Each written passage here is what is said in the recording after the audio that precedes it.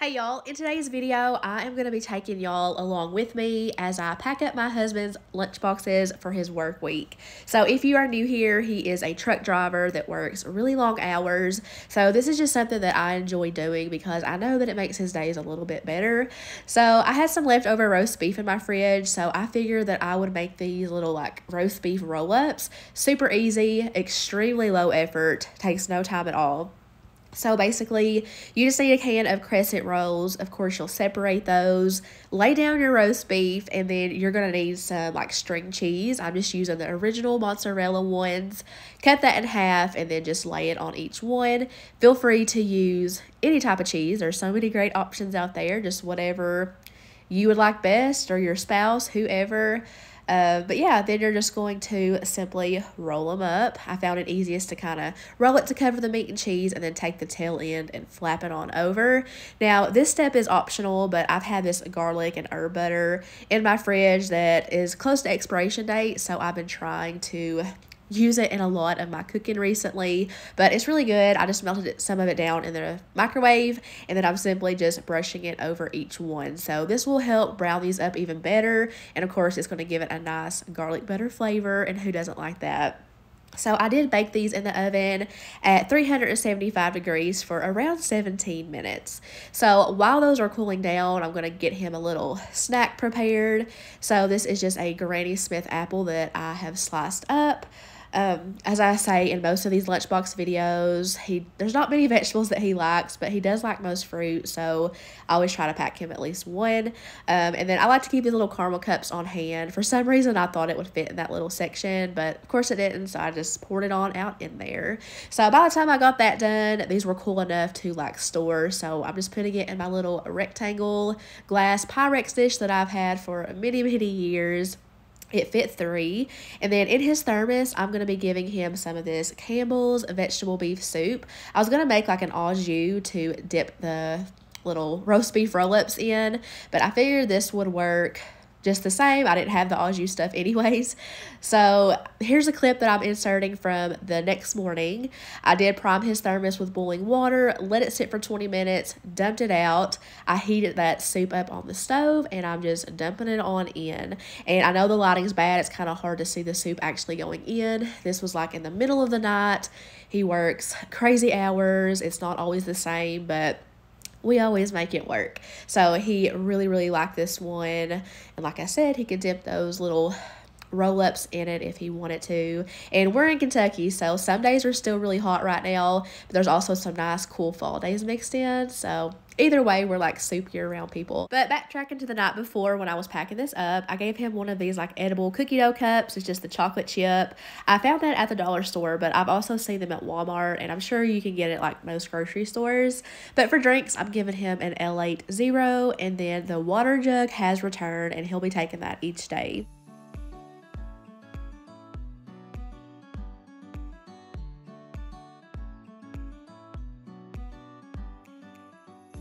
The next lunch, I am giving him some leftover cheesy potato soup that I made the night before, and that recipe is in my last What's for Dinner video.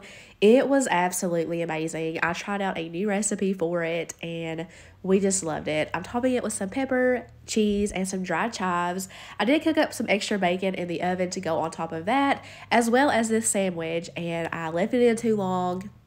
I accidentally burned it, so that was a bummer, but I'm just going on with it. So I am also making him a sub sandwich. I like to keep these sub rolls from Walmart in my freezer since they go bad quick and they thaw out really quick. It's great for Josh and my daughter. She loves sub sandwiches. So I had some ham and turkey in the fridge that really needed to be eaten up, so maybe it's kind of weird to mix the two, but he don't care about stuff like that.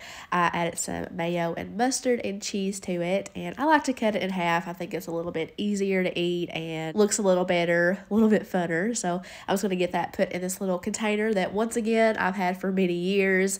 I got it at Walmart for like $9.98 if I'm remembering correctly. And as you can see, I'm giving him some strawberries and Fall time is when I buy like the most Little Debbie cakes. I cannot help myself. I think that they are just so cute. And I know that a lot of people like to make jokes about Little Debbie cakes, but I do not care. We like the Little Debbies. So I'm also going to give him some Lay's classic potato chips. We are the type of people that has to have chips with our sandwich. And I'm also going to give him one of these peach mango body armor light drinks to go along with his water. This one is probably our favorite flavor at the moment.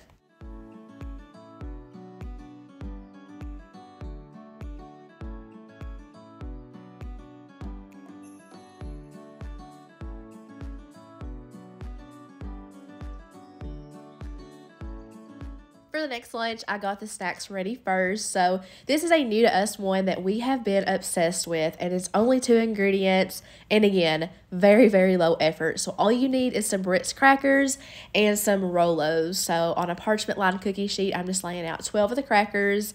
And if you have never heard of Rolos before, if you've never bought them, it's basically just chocolate with caramel filled on the inside. So I'm just going to place one on each cracker and bake it at 350 degrees for 5 minutes. So this is after I pulled it out. As you can see, the bottom crackers are like golden brown. And you're just going to simply take another cracker, place it on top, and just kind of smush it down. And that's what's going to flatten out the like chocolate and caramel. And y'all, these are so good. It's just the perfect combination of salty and sweet. You've got to try it if you never have before. So I recently bought these like 4-section containers off of Amazon. It came in a pack of 4. I mainly got it for the kids, but it's going to come in handy for Josh too, I'm sure. So in 2 of the sections, I gave him 3 of the crackers, so 6 in total. And the other 2 I didn't plan for. I just kind of filled it in with whatever. This is some cinnamon popcorn that's been hanging out in the pantry. It's pretty good. And one of Josh's all-time favorites is to snack on some cheese and pepperoni. So I gave him some cheese cubes and, like I said, pepperoni. So there is his little snacky box. So now on to the main part of his lunch. So in my last What's for Dinner video, I made some birria ramen. So this is that leftover meat and the leftover sauce I made. And as you can probably tell, I am going to be using that to make some tacos. So I got some oil heated up in my skillet. Once it was nice and hot, I took my corn tortillas and just dipped it on both sides in that sauce. I'm going to get that added to the skillet, and then I'm just going to add down a little bit of some shredded mozzarella cheese, and then I'm just taking a fork to add some of the shredded beef. I did microwave that container before doing this, otherwise it would have been pretty impossible to get it to lay down like that.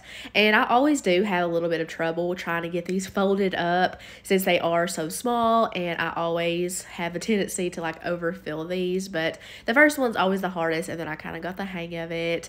But basically I'm just going to fry these up for a few minutes on each side to develop some color, get that cheese melted. And I did end up making him 6 of these, and for once he did have to bring a couple back, and he said that it was just too much food to eat it all. Sometimes I do pack him way too much food, and sometimes I get it just right, but I would much rather pack him too much than not enough. Like I always say, he can always bring it back, and if he don't have it, I will. So anyways, I got it all in that same little Pyrex container that we love. I gave him some lime wedges that he can squeeze over when he's ready. And I just tore up a little bit of cilantro to go over the top. I think that looks really nice.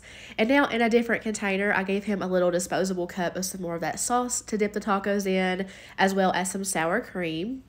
I also grabbed one of these like cheddar broccoli rice-a-roni cups that you just pop in the microwave. You just fill it with water, cook it for like 3.5 minutes, just like you would the little mac and cheese cups. And honestly, these ain't really like, you don't get much for your money. It would be better to do it homemade, but I didn't have any, and I feel like with tacos, I always have to serve it with rice. So we had it. I gave it to him. Gave him a spoon, of course, and then we had 2 pretty ripe bananas left, so I just gave him both, and he's getting a Diet Mountain Dew.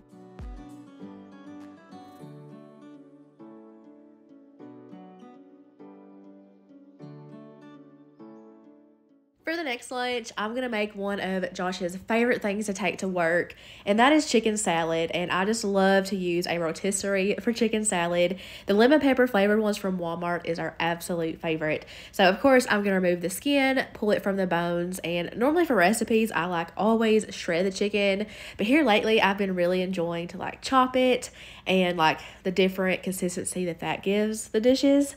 But anyways, when I went to Walmart to buy this rotisserie chicken, I noticed that the chicken prices have doubled, which really stinks. And the price on this did go up a couple dollars. But I still think that it's like the most cost effective thing to do. I mean, maybe I'm wrong, but I did notice that this was a lot bigger than what they normally are. They're normally kind of on the small side, but this one was like huge. As you can see, I got a lot of meat from it. And we just love the flavor and like the juiciness and the texture of it. Big fan. So got that transferred to a mixing bowl, and I'm going to pull out my mayonnaise. I always like to try to add like at least a cup of mayonnaise to it, but I was at the bottom of my jar, so it might have been a little bit under, but I'm just seasoning it with a little bit of salt, lots of black pepper, and this isn't normally how I make my chicken salad, but I was wanting to try to make it kind of like fall themed. So I'm going to be adding in some dried cranberries, as well as some chopped pecans and some onion powder. If you wanted to, you could throw in some chopped celery, or you could do chopped grapes. I know some people like that, but I kept it pretty simple. So I'm just folding that all together. I made this earlier in the day, so I'm going to get that lid added on and pop it in the fridge and pull it out when I'm ready to pack his lunch. So fast forward, the shadows and the lighting is terrible throughout these clips because our daughter is in a fall softball league, and she had a game this night. We didn't get back to super late. It was really dark outside. But anyways, I gave him a good amount of that chicken salad since it's like the main part of his lunch. Of course, he has some Ritz crackers to dip the chicken salad up with. No, he's not going to eat the whole sleeve in one sitting, but I figured what he didn't eat, he could just leave in his truck and snack on it whenever he wanted to. So I'm also going to be giving him some pears. I just took a pear, washed it, sliced it, and I don't believe that I've ever really bought like fresh pears. I bought like the canned kind, but I don't know. But it was really nice. We've been loving them. Glad to have something different in the kitchen. I'm also going to give him some of these elote almonds. I'm probably saying that wrong, but a friend messaged me and told me about them. So naturally, I had to run to Walmart and try them out for myself, and they're really good. They have such good flavor, really smoky and kind of spicy as well. I also grabbed him one of these like big cheese sticks. This is the Kobe, and another word I can't say, but I think it's like Monterey Jack. And he's also really been loving these Cinnamon Toast Crunch yogurts. These are newer. I have never tried these yet myself, but I'm sure I love it. It's just a vanilla yogurt with some of the cereal that you mix in.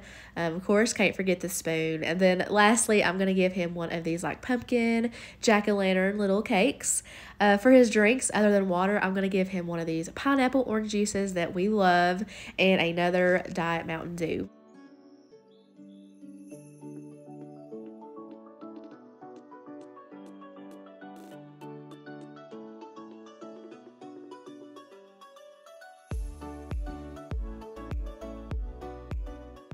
Now we are on to the last lunchbox for this video. So I am going to make him a fruit salsa and some little cinnamon sugar tortilla chips. This is something else that we are currently obsessed with. This is delicious. So I chopped up a pound of strawberries pretty finely. I did the same thing with 2 kiwis and a Granny Smith apple. I did take the peel off. I'm going to add in the juice of half of a lemon. This is what's going to keep those apples from turning brown. Also going to add some brightness to it. And lastly, just a 1/4 cup of sugar. That is it. I'm just going to somewhat gently fold all of that together, and I'm just going to pop that in the fridge while I get everything else ready. And the longer it sits, the more it will produce like its own little juice. So I am also going to be making him a buffalo chicken salad. So I pulled out the famous Amazon salad bowl, something else that we've been using for years and love. I washed and chopped him up some lettuce, and as you can see, that bowl holds a lot of lettuce. So I'm just going to put that top part on to get the toppings ready. So this is the buffalo chicken that I use. This is the Frank's Red Hot one. I think this one is new. I found it at the dollar store as well. Really, really good, but it was a little bit too spicy for Josh. He really liked the flavor, and he did eat it, and he really enjoyed the salad, but he just couldn't really handle the spice. So I probably wouldn't be buying it again for him, but I'm definitely going to buy it again for myself. So in that one little compartment there, I just chopped him up some cherry tomatoes, just cut them in half. And in the last section, I'm just going to add some shredded Colby Jack cheese. For the dressing, I'm going to be giving him some ranch. We have really been loving the Marzetti brand one. Super good.